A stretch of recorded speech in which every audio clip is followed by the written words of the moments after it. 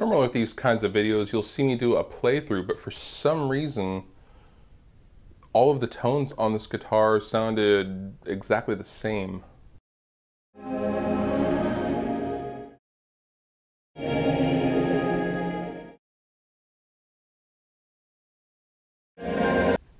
At any rate, let's talk about the guitar.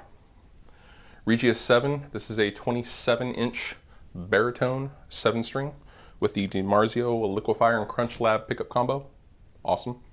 Normally I don't like these pickups. They're not hot enough for me, my own personal tastes, and they're always kind of muddy. This is actually a fairly bright guitar. There's a lot of maple in it. This pickup set actually works pretty well on this guitar. I was really surprised.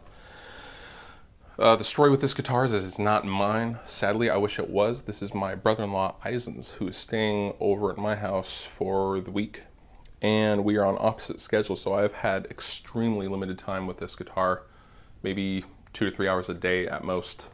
This is absolutely one of the finest guitars I've ever played in my life. I've played a lot of vintage instruments, and the difference between the vintage, like a vintage Gibson or a vintage Fender, those have a lot of mojo. Those are basically the equivalent of like a 70s muscle car for me. Maybe they're not absolutely perfect, but they're aged and they have a lot of mojo. This is the opposite end of the spectrum. This is a Ferrari. This is a Lamborghini of the guitar world, without a doubt. Everything is absolutely perfect. The binding, absolutely perfection. Everything is straight. The lines are good. There is not a single blemish or thing that you could get nitpicky on and go, oh, they messed up a little there. There's no glue, resin anywhere. The fret job is perfect. The strings are damn near touching the frets, and there's no buzz. Absolutely incredible. At any rate, I love this guitar. My personal preference, I would not have a 7-string and a 27-inch baritone combo.